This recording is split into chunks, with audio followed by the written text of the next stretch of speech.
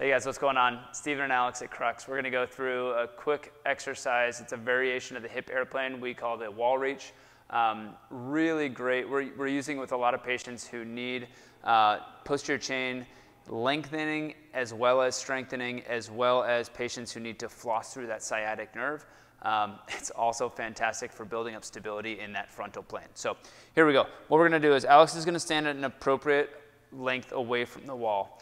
This is different for everyone. So what I recommend is, start a couple feet away from the wall. Alex would kind of like start here, go through one rep, realize he's too close, and then scoot back to make it harder as we go on. So go ahead and come on back up. All right, so that's what the eventual position is going to look like.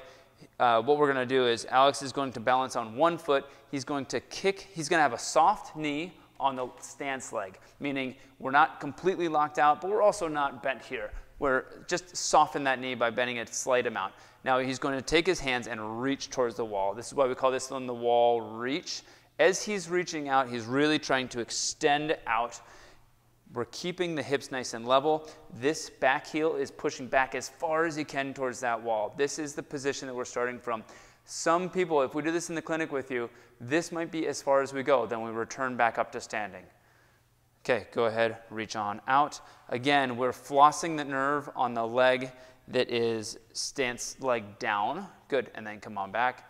One more time on this basic position here, Alex, reaching all the way out. He's extending his arms, reaching as far as he can, and reaching this leg back as far as he can. Notice how his back remains nice and straight. That's one of the nice things this exercise does, is teach that hinging pattern, keeping a neutral spine. Now, the hip airplane aspect of this involves some rotation. So, Alex, go ahead, go into that position.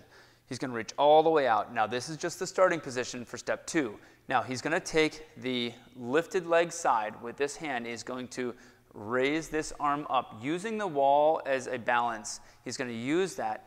At the same time, he's squeezing the muscles in the back of his hip here on this stance leg side. Then come on back down, Alex. Good. Let's just go straight on back up again from that position.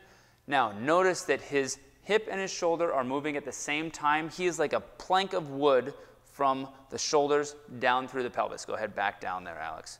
Good. I hope you're fatiguing just a little bit. Now, hold that position. Now, I'm going to have you dip down just a little bit. So he's going to bring that stance leg stays in that position. That swinging leg, the hip drops down towards the floor. So go ahead, drop down, and then right back up. You can hold the wall for that position. Alex, last time, come all the way up and go through that full rotation, and then all the way back down to the other side.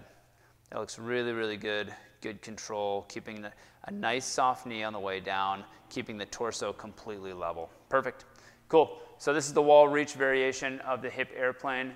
We love this new exercise, and we think you will too. Thanks for watching.